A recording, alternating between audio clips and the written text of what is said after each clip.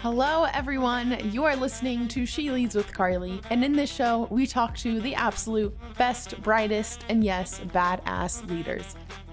I'm your host, Carly Malatsky. Hello, everyone. I am super excited to welcome our guest today, Holly Liu. Holly is the co-founder of Kabam, a mobile gaming company that sold for approximately $1 billion to NetMarble in 2017. They grew Kabam to over 1,500 employees with 6 offices worldwide. Prior to Kabam, Holly graduated from UCLA with a degree in Communications and East Asian Studies and received her master's from Berkeley in Information Management and Systems. She started her professional career in consulting and working as a user interface designer at AOL. Throughout her 10-year tenure as a co-founder of Kabam, Holly led efforts in a variety of roles, including user experience, HR, development, and people. Her work has contributed to record revenue growth for Kabam year over year from $0 to $400 million annually that led Kabam into the Unicorn Club in 2014. She then led design for Kabam's award-winning Kingdoms of Camelot franchise, which has grossed over $250 million in less than 4 years, and the extension game, which was the top grossing app on iOS in 2012. Post-Kabam, Holly transitioned to the other side of the table as an investor. She spent 2 years as a visiting partner at Y Combinator, the leading startup accelerator for entrepreneurs. She is a consummate entrepreneur, executive, and startup mentor. Naturally, Holly has been a leading woman in gaming and entrepreneurship, named by Fortune as the 10 most powerful women in gaming. Holly, it is such an honor to have you on the podcast. Welcome. Oh, thank you so much for having me. It's great to be here. Of course. Okay, I am so excited. We have so much to cover. But first, Holly, what I like to do, as you know, is I want to know 5-year-old, 10-year-old Holly. Who were you as a kid? Where did you grow up to? So I grew up in a very small town right outside of on the edge of LA County. It is called Palmdale, Lancaster, in the Mojave Desert area. I was probably the only Asian. My parents are immigrants they're originally from China via Taiwan. They came to the US for their master's degree. They actually ended up in Oregon for their master's at OSU. And my mom became a special ed teacher, a resource teacher. And it's so funny because it was such a different time that they just kept on driving south looking for jobs. There was no answering machine at the time. There was no call waiting. Yeah. I don't even know if people know what answering. No voicemail. Sorry, people. There's no voicemail. There was this. Yeah, I guess people have call waiting still. So at that time, you literally have to just see what's in it. This thing called a newspaper, which a lot of people don't have these days, and see. They call them want ads, or want a teacher. We want this, and you would march in your resume. And they just kept driving further and further south, and that was the first job opportunity that actually my mom had. My dad studied statistics and history. Yeah, statistics and history. And he later became a math teacher, but originally he was doing, actually I found out he was doing a business called Fun Store. So it was like the 99-cent store at the time. So it might play into some of the things in terms of how it kind of formed me. But I had no idea he had done that until after I was born. He took a more stable job, which is teaching.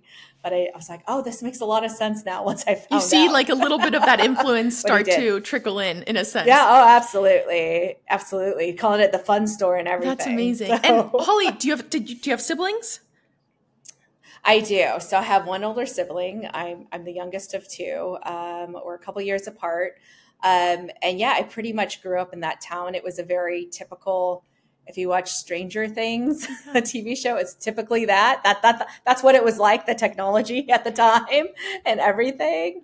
And just not as many Asians there. So not as much representation. And that definitely influenced a bit of who I am today and a lot of just my perspective on things, on different and things. we'll get to that, right? But even just, I feel like you gain this comfort in being, the only one, whether it's women in gaming or whatnot. So we'll talk about that.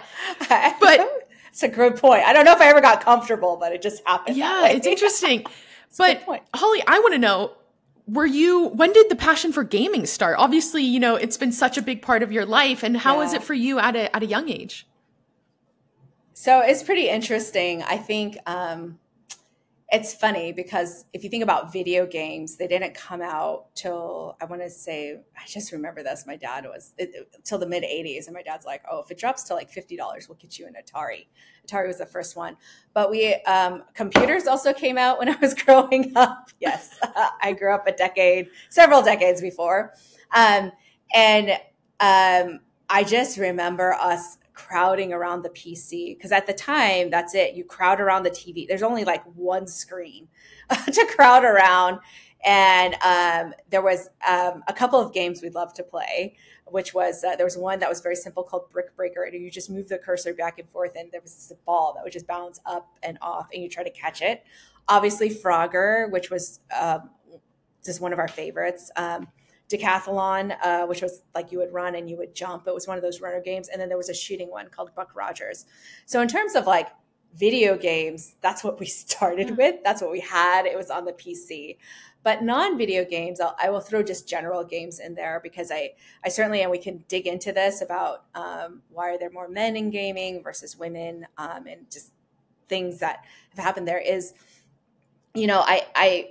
there's also, for me growing up, there was a lot of like offline play. And there's so much that people lament about these days where there's less unorganized play. Absolutely. There was a bunch of games that we played unorganized and unchaperoned that maybe we shouldn't have played. I don't know. There was one game we called Butts Up, right? You could like basically, I know. I don't know if people would like, I don't know if kids still play this, but it's pretty mean. There's a lot of mean stuff that they do, but like pretty much you have to like get to the garage before like the ball bounces, or else they could throw something at your behind. I played Butts Up. I know exactly what you're talking Absolutely. about. Oh, okay. You know what you're talking about. Okay. I was like, oh no, is it still around? I'm like, okay, I got to get my kids out there and play. So yeah, I think like, absolutely. I think, later when we talk about just that disparity, there's also something inside of me that's always like, play has always been a human condition. It's not gendered at all in many ways. And so I certainly think as you've kind of grown up in the video game space, there are a lot of things there that kind of do not make it easy to enter in. And mine was a very unconventional path for me and my co-founders. And we could just certainly talk about that later. Very unconventional. And so it wasn't like, I know some people are like, they were dying, and I would never have expected this is an industry that I would go into, end up influencing a lot and changing. But Holly, tell me this, when you were growing up playing games, I imagine it was very much a passion rather than this is something I want to go into and, make money from. Were you thinking about it in that lens, or more so this is a passion, let me go to school and get my studies and then start a career? Oh, yeah. I have Asian parents. There's no way I could do art or like anything of that sort. I actually never wanted to be like a video game maker. I wouldn't even call myself a gamer, quite frankly. And we can get into that later. But certainly had a ton of like, and I don't know if it's a lost art, but just a ton of memories of just doing a ton of projects with people, with the neighborhood kids. We like would have a cul-de-sac newsletter that we would put out, just little things that seem very silly. Playing like teacher, or play like some of the imaginary play that ended up way into like when you're like 10 and much later. A lot of projects around like making things and selling them, or like just making things. Like we used to have a discarded pile of wood, and my next door neighbor, her dad was a carpenter, and she saw the wood and she's like, oh, let's do things together. So we were like, I don't know, we were doing weird stuff with like stool. Like this is before there was like a big maker space. Like my parents were just like, go figure it out. So I certainly think like in terms of that, it never dawned. Like I would probably say the first occupation I wanted to be was a TV cameraman or camera woman. I don't know why. I thought that was the coolest thing. And then that ended up drifting away. I was like, maybe I want to be an architect. And then I saw how difficult and competitive it was. And I was like, okay, not quite. It's okay. So certainly I think there are certain kids that have a certain, I've wanted to be a pilot ever since I was 10. Not quite that person. And in some ways, that's okay too, I think, because it offers you a lot of flexibility to kind of just even discover your hobbies, what you enjoy, and gives you time to really be a kid and really play. And that's like a big human condition. Yeah. And it's also, I guess, my theory around Absolutely. And I think your childhood, just reflecting on it, it sounds like play in any realm was at its core, right? Whether it's outside, whether it's acting like a teacher and things like that. I think it came up, which is great. But yeah, I would think so. I think about it now, like I have kids and I'm raising them, and I'm like, they joke around. They're always like, Holly, or not Holly. They're like, Mommy, did you have us just so you could do kid stuff? I'm like, absolutely.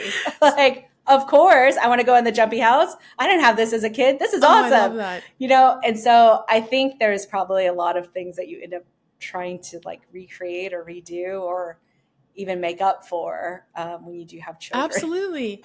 And kids. I love that. But yes, I think play is very important. And so with kids. Holly, ultimately, like I said in the intro, you go study at UCLA in communications and East Asian studies. Yeah. And I've learned that you were gravitated towards government and even working for the American Embassy in Ireland. So yes. Oh, wow. It's in your homework. I'm impressed. So walk me through that journey and what gravitated you towards that and how you were thinking through it. It's so funny. It's interesting, because I never had one, like, I've always wanted to be this since I was 10. And it's funny because I tell a lot of people I love college. I loved it so much. It's probably why I picked up all these like majors and things like that. And I'm always like, yeah, you can figure out what you want, don't like. I go always pick up internships because you can at least figure out what you don't like and then kind of thing. So a huge fan of trying a ton of things out. And I was very, very interested in Asia in particular. I think the influence, quite frankly, of not having a lot of Asians around was almost like at school, I was rediscovering a lot of my heritage. There were certain things that I didn't grow up that my other Chinese American friends grew up with. Like they had to go to Chinese school every week, but there just wasn't enough of us to even do that. So I'm like, oh, I didn't even know. And what was really funny is I started taking Chinese language classes. So if you ever take a language class in college, it's the 8 a.m. class. It's usually 5 days a week, right? And it's just kind of intensive. You have to do it every day. Like you can't bulk it up. And then soon I just found myself taking 3 years of Chinese. And I'm like, well, I have to have it count for something. And I was always really interested in like, particularly China's history and its how it like society, culture, all of those things. Cause I was learning so much about myself, learning about the events that impacted my parents. Cause again, I didn't know any of that stuff in college or in high school. I just wasn't as exposed to it. And so that's how I ended up doing East Asian studies. And I was very interested in going into the Foreign Service. And so I did my first internship at the State Department at the Foreign Service Institute. So that was the place where they trained people to go out there.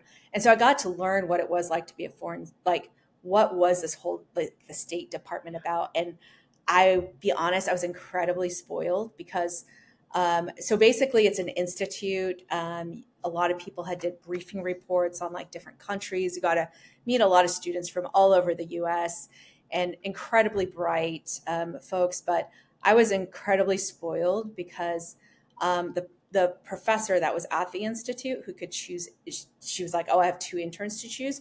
She's like, I actually wanted you in particular because you have a communications / it's almost like a media degree as well as the East Asian Studies degree. And my whole job there was to watch, they called it the first annotated videography, but it was like, all I did was watch movies that whole summer. And I got to use everything that I learned from like Chinese history. So this was, well, I guess you still timestamp things. So I timestamp it and I'd be like, this is the political context, the cultural context, and the economic context. So then when anybody would watch that film, they could know like at this scene why they're doing this or what's happening there, just to give that context. So of course I'm like, this is amazing. Is this what I would get to do as like the State Department? And then I found out like, oh, as a Foreign Service officer, you can travel. And I think that's one of the things my father really loved to travel. So he's like, I want to see the whole world before my legs like give out. So once like travel was a lot easier. He did it more and more and more, but he always just loved that. And I was like, oh, well, I should go try to see what an embassy is like. And so it was kind of funny. It's a bit of a hack, actually. So now everybody will know if they're interested in trying to work at an embassy or get an internship out there, that how I hacked it was, remember I told you how much I loved college and I loved school so much. I just stayed a little bit longer. I ended up graduating during like an off quarter. Okay. We were on the quarter system.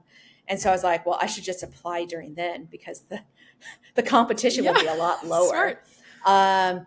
I don't know how I ended up choosing Ireland. I think it was just, I think there was no openings for the East Asia Bureau.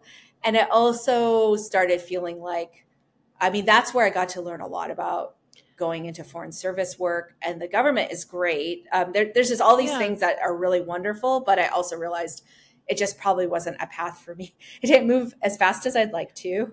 At the time, too, the internet was just booming. So there were oftentimes like, maybe I shouldn't say this here, but I had like, a classified level of, clearance. And they're like, oh, here's the cables, Holly.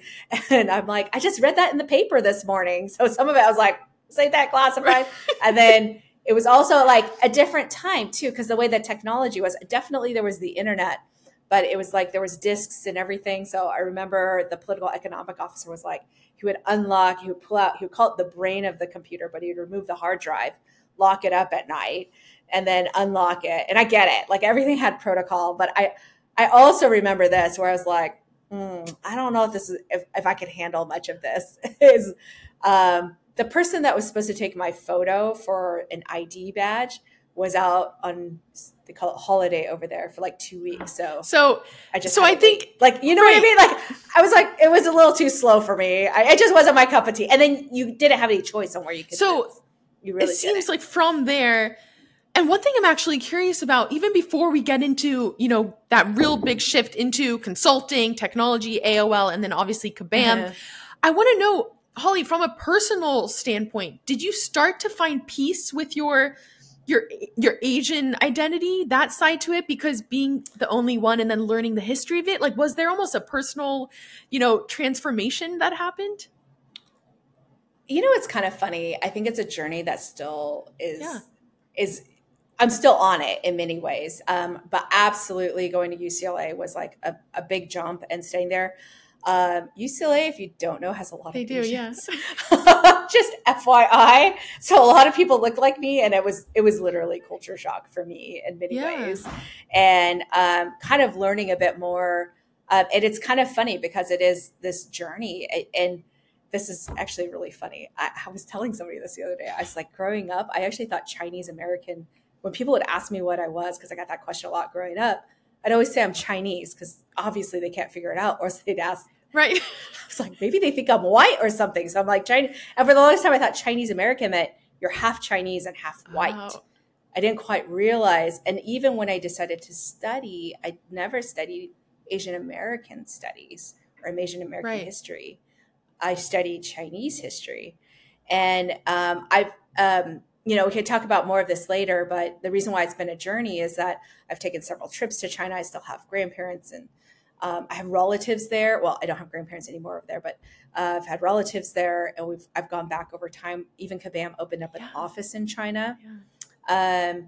And like I said, it's still been a journey, because it wasn't till probably a couple of years ago when I was there, I was like, wow, I might feel Chinese on the inside, but I'm not Chinese. Like, they look at me as American.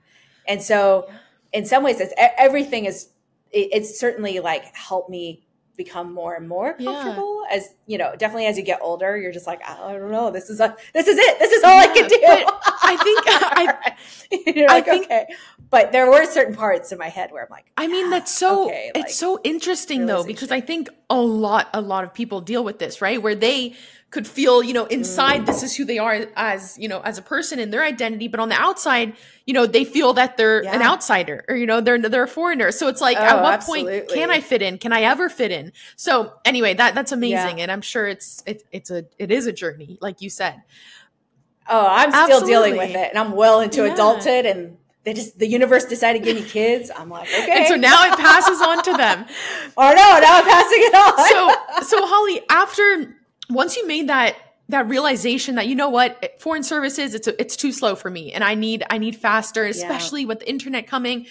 Walk me through that next journey of, you know, going into consulting and then just finding this whole new wave. Yeah. Absolutely. So not only did government, where I was like, okay, this probably isn't for me, but I also needed a job.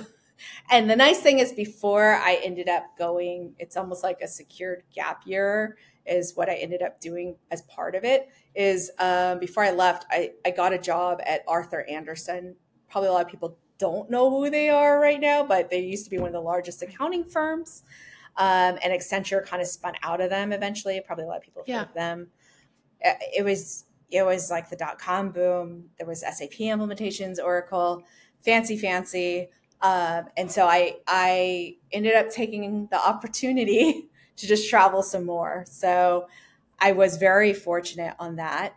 And I think what had ended up happening, what ended up happening was .com boom, and then it busted. And they called me up and they're like, we need to move your date back, like in the fall. They needed to keep moving it further back. And finally they said, you know, we had to cut some jobs. And so you're going to have to come back. If you want to work with us, you're just going to have to come back and interview somewhere else. So I ended up working there for about 18 months and realized pretty quickly, like 3 or 4 months in, I was like, this is not me. Yeah. I have it's interesting, but it wasn't for me.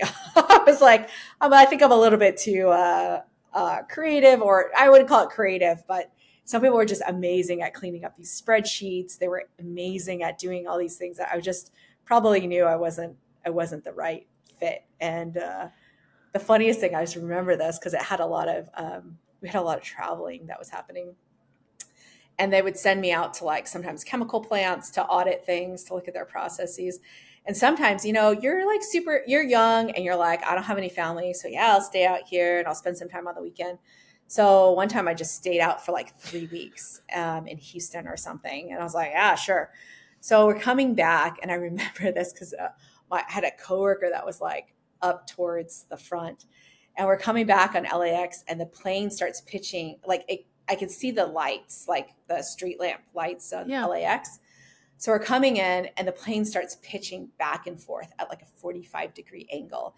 And it's initially, and the plane starts shaking and you're just like, oh my God. Oh no, right? It's just like the movies, right? Where people start screaming. They're like, what's going on?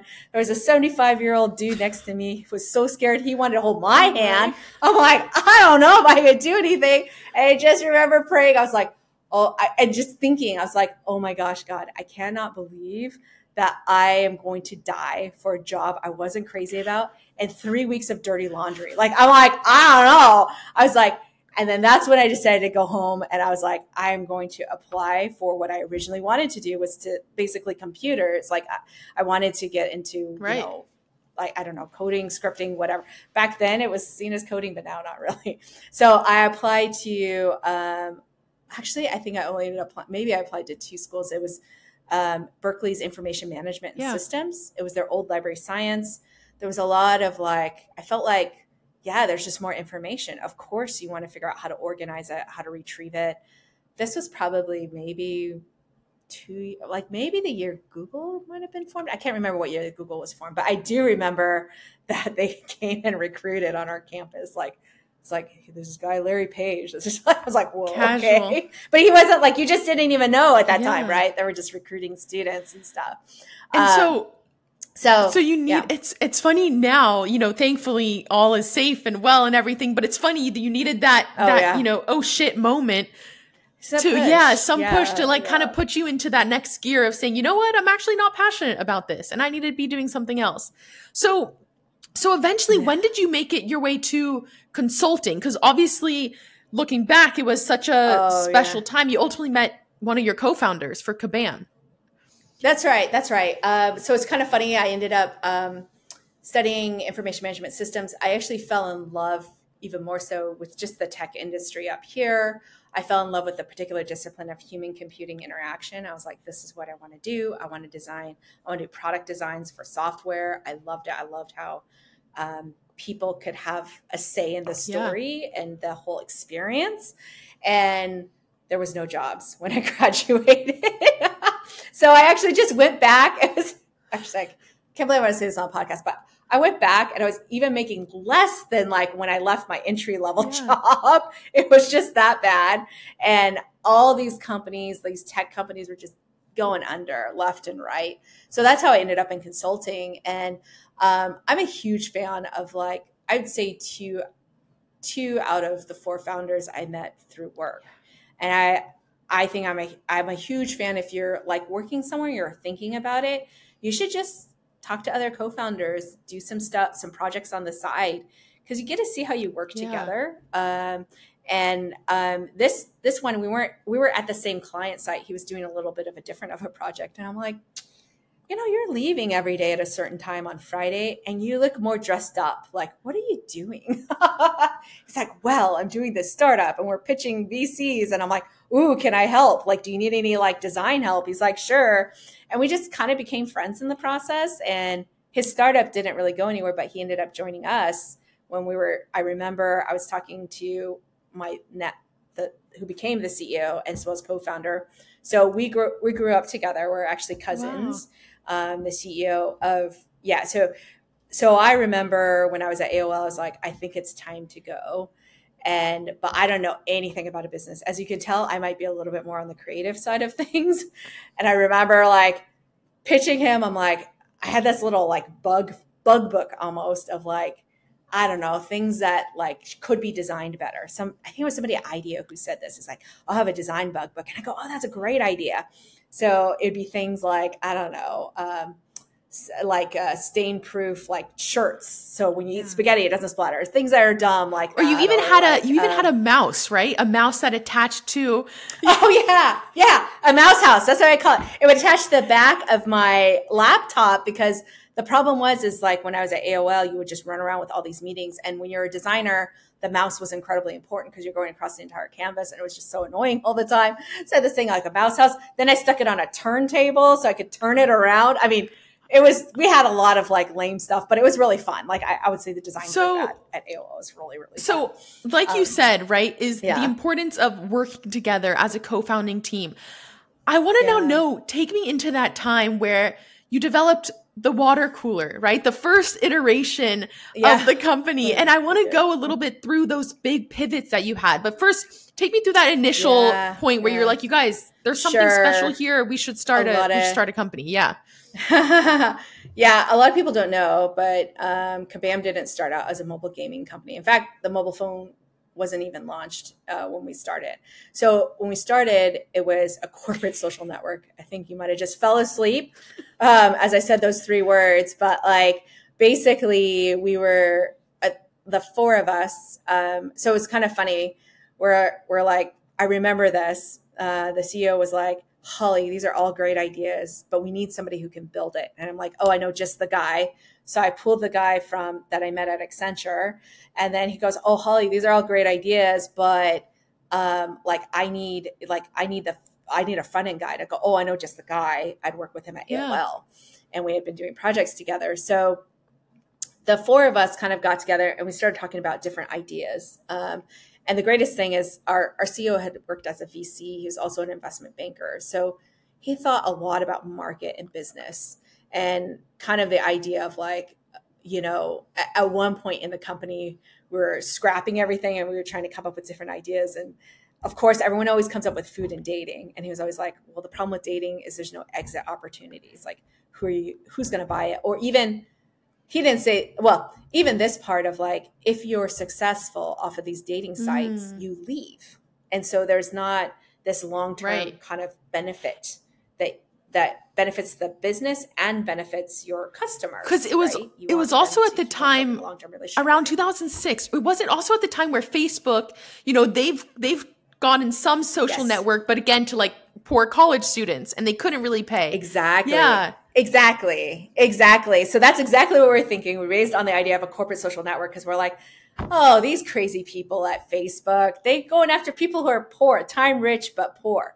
But we know people who are like rich, you know, these young professionals.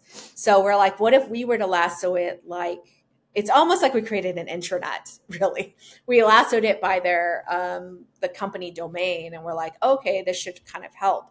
Well, after 8 months, we had about 1,400 registered users, 5 DAUs, which is probably our moms, right? And I'd say like 20 cease and desist letters from lawyers saying like, hey, you can't just email people directly like this. This has to become sanctioned. And we took a hard look at ourselves and we said, do we really want to, do we want to build a B2B business where it all came from what we call B2C? Yeah. That was our background. That's what we knew a bit more.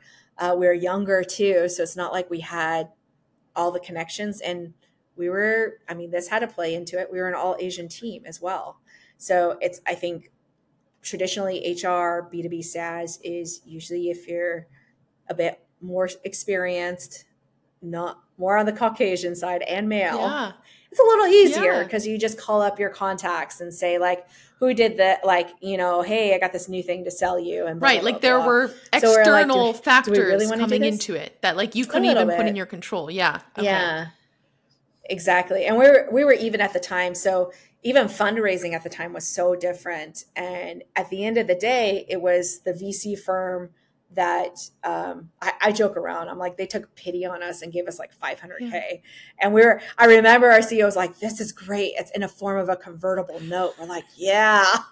And we don't even have that anymore. It's like they loan you the money. In exchange, we give them stock. We don't have to do a price round. We're like, okay.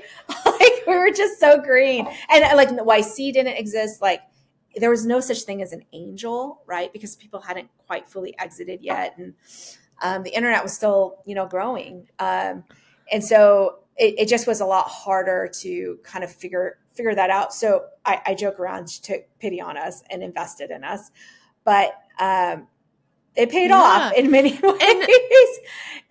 And we were thinking about returning the money after 500. We're like, well, maybe we'll just return what we have. And she was like, you know what? It's not even worth the tax write-off. That's when So tell me, what did that look like from there to Kabam, right? Because I know at one point it was like that Series B funding and Lehman Brothers crash. Like there was a lot that happened. Oh yeah. So tell me a little bit about that. A lot. So it's a running joke in that like we've did like 3 companies. A lot of people are like, I'm a serial entrepreneur. I was like, yeah, within one. So we pivoted. So right when she was like, yeah, it's not even worth the tax write-off. It's fine, guys. And so we're like, okay, what do we do? And we had a product manager at the time who was like his hobby was to write about Facebook, this new thing that was coming out. That was the reason why we hired him, because we're like, hey, we're building Facebook, but for corporations. And he said, hey guys, there's this thing called an app developer network that they decided to do. So this is like super old school, a long time ago, but Facebook was incredibly smart. They basically opened up a developer platform for obviously developers. And they said, hey, come build your app here. We have obviously the distribution, the platform, the network. You can make basically features for us and feel free to also monetize, right? It was like such a win-win because they got expanded on features. Of course, there were a lot of apps. So this is during the time of like zombies versus vampires, Super Poke. Zynga was doing poker at the time. Farmville hadn't come out. So we ended up, it's funny, I remember we came in on a Saturday and we were doing like a huge brainstorm of like, man, the way the platform was growing was just nuts. Okay. Like nobody had ever seen anything like it. Like it was growing like millions over the weekend. Like I still don't, maybe, ChatGPT is probably like the closest, or the mobile phone adoption. But even that took years over. It was just, Facebook was nuts, I would say, on app installs. And so we were looking at that and saying like, what can we build? But so Holly, one thing that I think, it sounds like it makes sense, right? Given where you got to. But one thing I'm wondering about is like going from B2B to gaming is so different. And, naturally gaming sounds like you need those type of people with experience and that expertise. But how were you guys, did anyone be like, guys, we're not gamers? So how did you think through that? It's funny.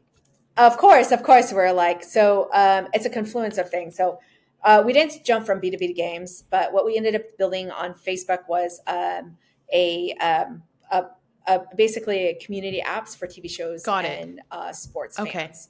So that started us looking a lot at community. We grew that to probably 60 million registered users. It was crazy. Like ABC wanted to distribute video on our applications, not Facebook, because they just didn't have the fans at the time. And now there was then it turned into fan pages and groups. But what was very interesting is during that time, a whole new world of games came out: Farmville, Cityville, Mafia Wars. And there was a whole new business model that was quite different, that was very open to people who were like us, which we call web-based background. So if you look at the game developers at that time, the Zyngas, there was one called Kixeye. There was other contemporaries like a Storm 8. There was a CrowdStar. All of them had a new business model, which was called free to play. Or you could call it microtransactions. So it's very different than the traditional games where you buy a console, you unwrap it, and you cannot return it. That's like the movie industry. You buy a ticket. If you don't like it, you can't return it. Whereas with this new business model, you had to think a lot more long-term. We call it live operations. Once a game launches, like once you have a pilot episode of a TV show, you can't not do anything. That's why sometimes they write out ahead of time. They think about the arc of the character. They think a bit more about, so the way the games are even developed are very different, and it played to our advantage of not being game designers, actually. Wow. And so if you look at the people at the time, League of Legends is one of the largest esports games. They weren't on Facebook, but they are consultants, Zynga's consultants. Oh, our background's been consultants, and we were all web. Yeah, we're all web. And the thing is the problem with, like, if you make a movie or anything where you have to package it up and ship it, everything has to be perfect, right? But we were launching stuff that wasn't even done yet. And we're like, that's okay, we'll patch a fix. Because you can. That's how the web world works. It's very iterative. Now, there's definitely some parts of like game design that you cannot do that. That's the one thing I learned is like game design is a lot more in terms of like a core loop, and then you expand out of that. No different than some things that you do on products, productivity products like your email. There's a core loop, and then there's extra features on top of that. But this one, you'd have questionnaire games. So we decided to go into games. You had mentioned a little bit about our Series B, and that was before we went into games. And the cause of why we decided to go into games, our Series B, we were growing our community, our community kind of apps, and they were growing at a good clip, but Facebook was changing things. But the biggest impact was the 2008 recession. We started fundraising in May, closed term sheets like a couple months later. And the day that Lehman Brothers fell to $1 was the same day that the VC was supposed to wire the money, and the money never came in. And finally, after a week of calling them, they said, "We're very sorry, we cannot do this. Like, this is not good. There's so much macro." And it's kind of funny now being on the investor side and seeing the pullback. And I'm like, I get it. Like, and they shouldn't have done that. And that started probably, particularly for our CEO, like one of the worst fundraisers ever. With 18 months, and we pretty much had to cut. So it didn't even just impact our fundraise. What it also impacted was we were an ad-supported business, the community apps. So we saw $3 million contracts disappear all overnight. We saw like the payouts for, our ad impressions drop to like, I don't know, less than pennies. It was just terrible. And so there was Did you have to do a lot of layoffs like from the team, or how did that change? Yes. Yeah, so we're about 30 people at the time. It was also pre-pandemic. So I can't even imagine what these CEOs have had to go through during the pandemic and doing everything remote, because there was something really nice about everybody in the same room, like kind of banding together and saying, we'll get through this. And it really impacted the culture. So we had to lay off the sales team, which is about, 4 people. We had to take some people and try to make them into game people, and because we're just like, the writing was just on the wall, and we're like, well, I guess we we know Facebook. We have like almost 100 years of experience on Facebook with this Right. team. You know, there were great games on there that were casual, but they weren't like what we call mid-core. Or our CEO was a huge gamer, and he's always like, I really wish there was this particular game for me. We leveraged a lot of things we learned about interest space and community within our chats. And really social gaming was like a bigger thing. And so there was a lot of, our games were a little different. They were more competition based. They were, call them like closer to Settlers of Catan. Yeah. You grew your resources, and then you build your little fiefdom, and then you go to war or you make treaties. So it was just this epic game where you just continuously, and it's so funny because we didn't even have like, well, we were cash constrained, so we had a lot of art interns come in, art school students were like, hey, can you help us out? And Holly, take me to you mentally, right? In that moment, did you ever have those moments where maybe it's even like that Asian background of saying, I need to have a secure job and make money, and like, is this the right choice for me? Did you have that where you're like, am I in the right position, or did it never waver? Well, it's kind of funny when we're smaller. That was the thing us founders would always say, especially early on when we're like thinking about returning the money. That was really sad, and nothing was gaining traction. Like I never wanted to talk to anybody about the company because it was just too embarrassing for me. Wow. I was like, we're not even succeeding.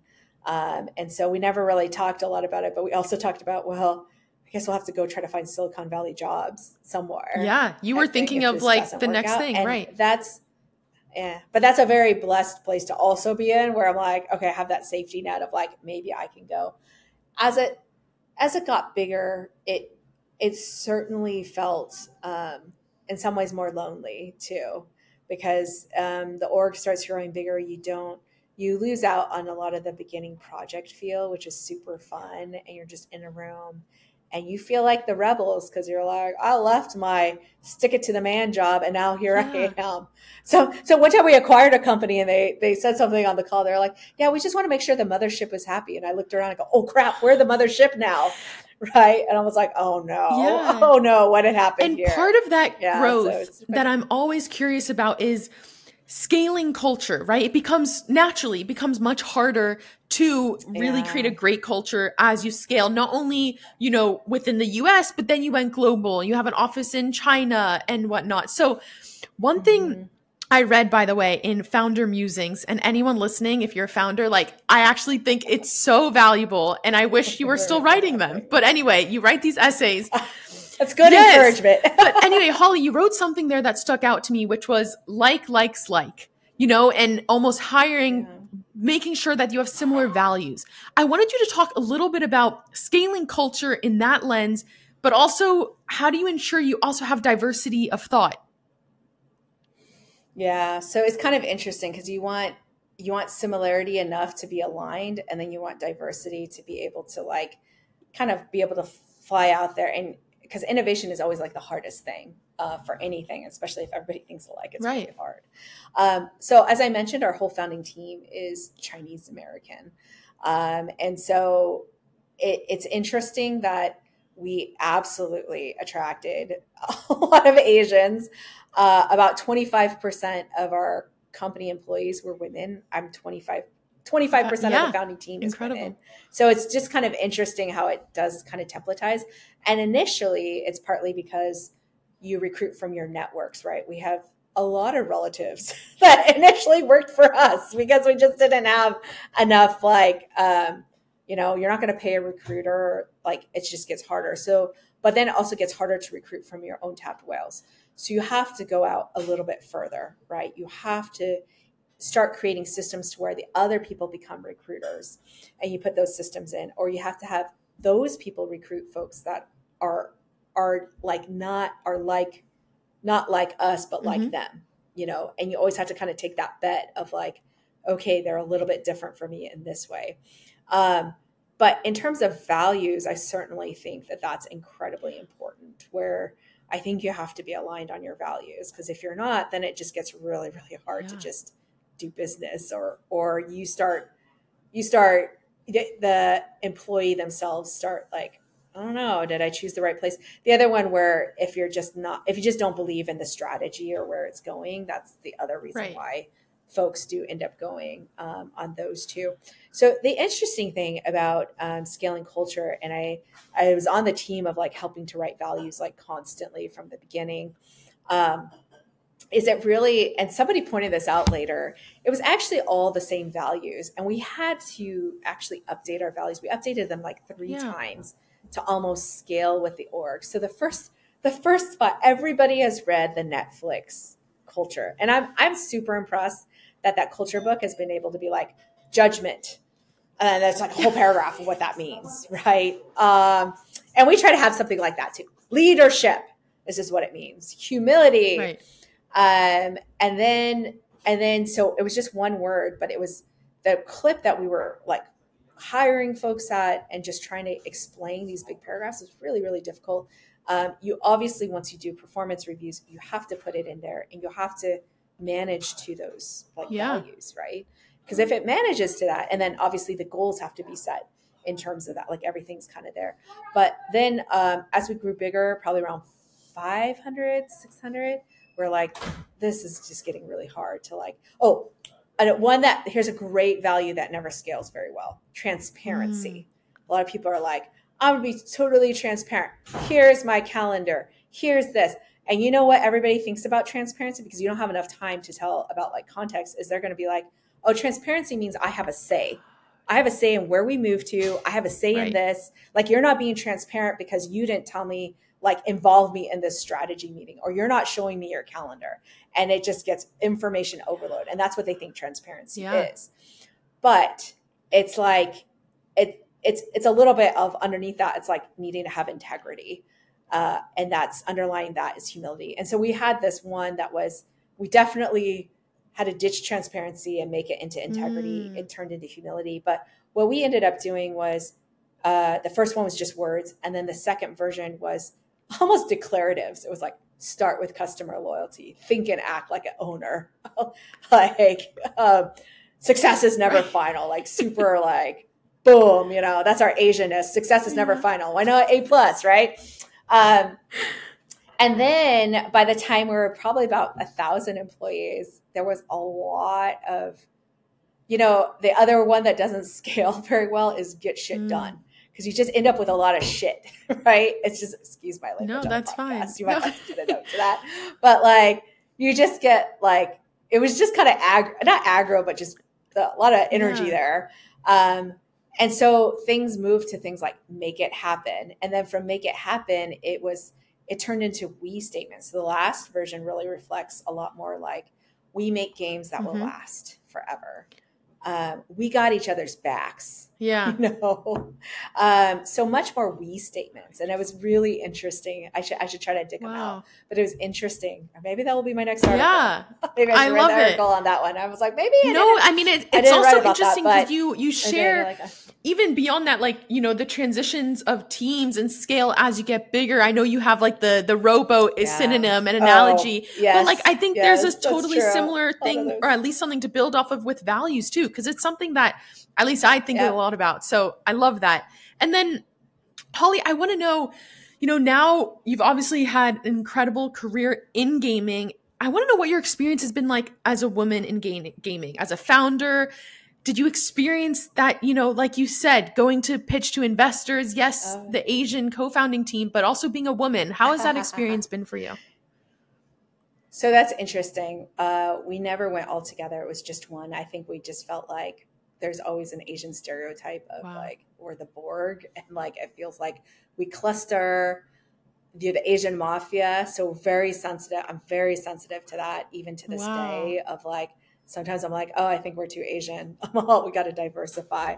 And it does naturally, it is easier. It's funny because I grew up around like non-Asians, and now a lot of my personal network is Asians. And I get it. There's a shortcut there from culture and some of the values and how you grew up, but it doesn't make the best stuff sometimes, right? Absolutely, it doesn't. So you have to like be very intentional about that. I apologize. Can you repeat the question? So now even beyond Asian, being a woman, right? And the only woman, 25% of the founding team. Yeah. How is that? Yeah. Oh, absolutely. It was lonely and wonderful at the same time. One of the things that I did not mention about culture is 100% the culture is not only set at the top, but it's also who you bring in the door. That's like not 100%, but 98%. And we had amazing folks that came worked at Kabam. We saw marriages. It was just such a special time. And I can't take much credit for like people that are just amazing. But like at the same time, it was just such a great kind of like time in the market as well. Like a lot of things were easier. So I definitely think it's funny. I would have said early on that being a woman in, I would have just said, I'm just a founder. Like Marissa Meyer would say this a lot. I'm not a girl engineer. I'm just a nerd, just like everybody else. But what you don't realize is other people don't see you that way. And I think it's very, very important to realize that as much as I have this joke, I go, man, on the inside, I feel like a white male, but people keep treating me like an Asian female. I don't know what's wrong, right? Oh, I love that. No matter how much I feel on the inside, absolutely there's impact to things on the outside. And it's particularly as we grew bigger, you only have little wisps. Like I would get judged on things that I had no context for them to get to know me on, right? Because there was so many employees. I'd be judged on like what I dressed, what I wore. There's even female founders who like there was one female founder, she A/B tested curly hair versus straight hair. And she's like, oh, straight hair works better, And women unfortunately have to do that. It's no different, particularly in gaming. And sometimes it's just even worse, but it's all around. the inequities all around in every industry. Now, Holly, now you're on the other side, right? And you've seen what it's like to be the investor. Do you have advice for female founders who are coming in and what do you think? Yeah, so absolutely. So first, huge fan of any woman who wants to go on the investing side or the founder side. We need more women on both sides of the table because there are certain problems that we have that need to get funded, and there needs to be a lot more support around that. So I just want to say that kind of out there. I think, and there's been studies around this, around preventative questions and potential questions, where where women tend to get asked preventative questions. So like, are you sure you could do this? And I hate to admit it, but I will admit it. I've done it before too. I remember this one woman.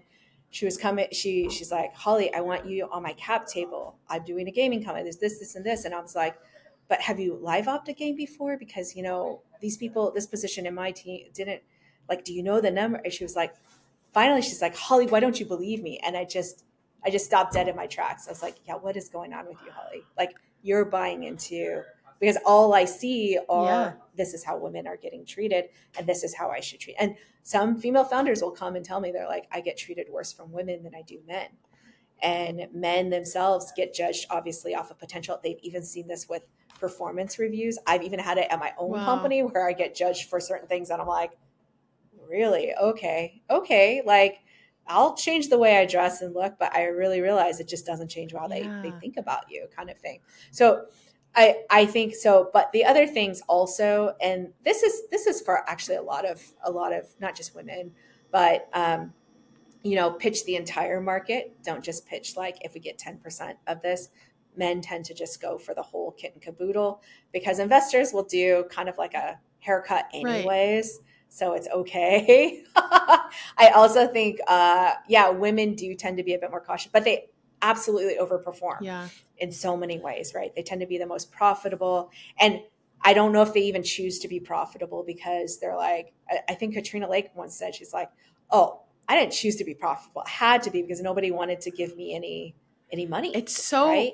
Yeah. And so it's really painful. No, and I'm glad you brought that up, even from your own experience on the, not on the receiving end of saying like, it got up to me too, right? And just like recognizing that, because I think it's almost that self-fulfilling prophecy that feeds into others and how you're sharing with others in a sense. So I'm happy you said that. Absolutely. Okay, Holly, before we go on to the more fun questions, I do want to ask. The fun questions. do want to ask, you ultimately sold Kabam for over $1 billion. Just talk me a little bit through that. How was that experience for you? Yeah. So I have to hand it up to a lot of the other execs who are on the team. I mean, that and in particular our CEO, like amazing amount of work done by the presidents and them. Like I I was much more probably support in many ways. I was definitely in China helping to initially kick off some things. And then I'm like, but I can't even think that I could take even an infinite, like the amount that they had put in and the amount of work that they had pushed. And don't get me wrong, it takes all the employees just to even get it to the point of making it that valuable too. Right. So by the time, if you have a company and you're lucky enough or blessed enough to get to the point where we were, there really is like a couple of things. One, there's only a subset of buyers who have enough cash to buy you. Yeah. That's one thing. Two, they always say great companies are never sold. They're never bought, they're sold. Is that what it is? Yes. Yeah. So basically, it's very hard to say, please buy me, please buy me, please buy me. It's much better if it's the other way around. So it's almost like a fundraising process, but very, very particular. Interesting. Yeah. Because it's usually like strategic value that they want you. Eventually, what the CFO and our CEO did and the exec team did that was made a lot of sense was they called it a pro forma, like, and you see this a lot, pro forma financials, pro forma cap table. And it's like a version of what the financials look like for a particular game, a particular business unit. So the greatest thing about game studios is you can have a lot of studios and it's the same business model. So they could roll up, they could be their own P&L, they could roll up. One of our largest games was Marvel Contest of Champions. It was a Street Fighter, but with Marvel characters. That game was built by 70 people in Vancouver. It was grossing almost $400 million a year. 70 people, crazy. Right? So if you cut out all the rest of us, the R&D, and don't get me wrong, other game teams absolutely floated the rest of the company. For a while, China was killing it on our mobile game, right? And they were floating the rest of it. But if you think about it, we're like, okay, from that lens, our EBITDA and our profitability look really great. And that's when NetMarble bought that, spun out the rest of the companies or rest of the divisions into kind of its own parts and created something called Aftershock. So a lot of things, unfortunately, got split for parts. Aftershock, what's really funny is our LA office they were building this one. It was a really fun game called Marvel Strike First. It's still there. That one got sold to Fox Next, which I think got bought by Disney, which got sold to Scope. Like, it's just kind of funny to see where we call them Kabamers, Kabam alumni are at. And we have a big game conference called GDC. So it's always fun to run into them and see where they're at in the industry. But yeah, I mean, I think it's like such a huge team effort on even the person who's pushing the art to make sure that like there's enough content to make sure that the customer has something that they can find a value there. Incredible. And maybe increase the revenue. There's just so many things that are involved. So yeah, that's pretty much how it was a bit parted and added up together. I love it. Okay, Holly, what is a book you would recommend for everyone to read? This might be controversial, but I would say the Bible. Okay. It has so many interesting characters about humanity, great proverbs in there, all the way to just a lot of lessons in it. I'm just surprised how much. No, that's great. A lot of lessons and how much people I was like, oh my God, this is humanity right here. I love it. So I'd highly recommend it. One of the best-selling books. Too. Yeah, no, for sure. It's popular. Okay, Holly, what is a craft that you are spending your lifetime honing? I think the craft, like after having this conversation with you, that I've been spending my lifetime doing is being like, trying to be open, like just open. Okay. Like I was like, oh yeah. And I think it's a hard thing to do because I get super crotchety and super NIMBY. And I'm like, man, if I could just be open. Okay. A lot of things. I love it. Holly, this has been an absolute pleasure. Thank you so much for coming on She Leads. You're the best. This is great. Of course. Bye.